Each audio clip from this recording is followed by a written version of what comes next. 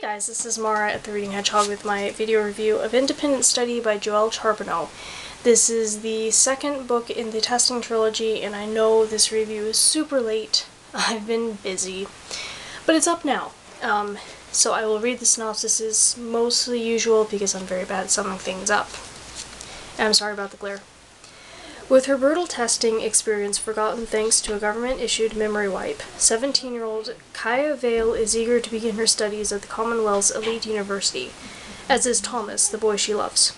Their bright futures are threatened by the past, however, when violent nightmares that feel more like memories force Kaya to question reality, and the true motives lurking behind the friendly faces of her classmates. Embarking on a forbidden course of study that could get her killed, Kaya delves into the Commonwealth's darkest secrets.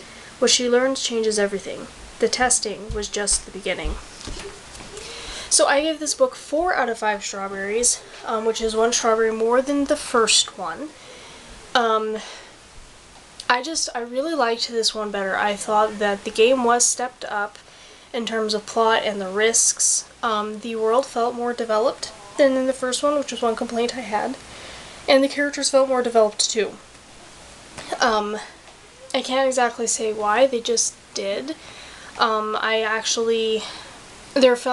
was more dimension to some of the new characters, and the main characters were still very much the same, but just, I don't know, they felt a little more developed, and we learned more about the world of the United Commonwealth and its history and just kind of things that were going on. So it felt more developed as a whole. Kaya is one of those characters that either you like her or you probably hate her. She's extremely selfless. Almost so much so that it's a tiny bit unbelievable. I mean, everything she does as a matter of principle. She does to help other people. She won't kill anyone, at least she doesn't want to. Later she's kind of forced to. And I can't hate characters that stand up for their principles and who are just really good, nice people. Sometimes I kind of want to smack them because it can get in the way of practicality, but I can't hate them for it. And I also can't hate Kaya for being a better person than I would be, quite honestly, in her situation. She also really steps up to being a leader. This book is mostly about her journey from being the girl that she was in the testing to taking on a more leadership role. And it was so nice reading a story with a female character who actually wants to start a rebellion, who wants to lead, who steps up to it, who realizes that she has no choice, she really needs to do it, and so she just does it. I liked Katniss in the Hunger Games, but after the first one I really kind of got tired of her because she was always complaining and whining and just want to leave it all behind, and it's just like, wake up, Katniss, you can't leave it behind, you have no option, you got to stand up to them now. So it was really cool that Kaya stood up to them and took on the role of leader. It was very nice. I was mostly worried going into this that her and Thomas would start fighting, and I really didn't want that because I like Thomas, he's a super nice guy, and I liked them together, and I'm so happy they don't really fight that much. I mean, they have some disagreements, but they're very mature about it, and their relationship grows because of these fights. And he stays really decent, she stays really decent, and I do really like the romance in this. There's no love triangles.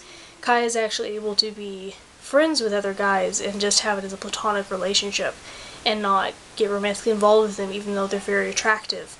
And that was really nice. Some of the best characters in this were actually the side characters. I'm blanking on names, but some of the new characters are really good. There's some really creepy characters. And the author is not afraid to kill characters off. I mean, some of the characters that died, I was just like, whoa, you seriously did not just kill them. This one probably isn't as exciting as the testing. I mean, when she goes to the university, she has to undergo this, induction ceremony, and it's kind of like a mini testing. And really, even her classes and everything, it's kind of like the testing never ended. You cannot fail at this university. It could mean your life if you do. Or rather, it will mean your life if you do. But there's not the games feel to it, so it's not quite as exciting, but I just really appreciated how everything developed in this, how it did move forward, and I really liked Kaya and the characters, and there were some really cool, creepy, weird moments in this, so yeah, unlike a lot of people, I thought this was an improvement, and I really can't wait to read Graduation Day. Any questions and comments you have, you can as usual leave below, and if you want to read my review, I will leave the link below along with everything else. And until next time, wishing you guys all a great day. Bye.